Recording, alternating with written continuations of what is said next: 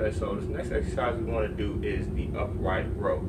Upright row is an exercise designed to hit your traps, just like the shrug is. So what you'll do here, again, you can use a regular bar, you can use cables. For the argument, you want to use the bar heel Smith machine, and you want to make sure that you're standing feet directly under the bar. Your hands are actually going to be at a close grip, so you want them to be about maybe an inch or two apart. And you want to relax your grip just like you do with the deadlifts, and you just make sure that the your bar is only in your fingers, not really grasping it tightly. You're going to lift up, twist forward to unlock. Make sure you're nice and straight.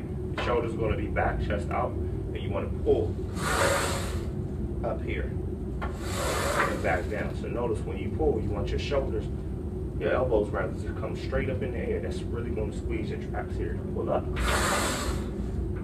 back down. So shoulders back, push forward, and back down. And you should really feel that right here in your traps. Just make sure when you come up, those elbows come up forward to really give that pinch there. And those are your barbell upright rows.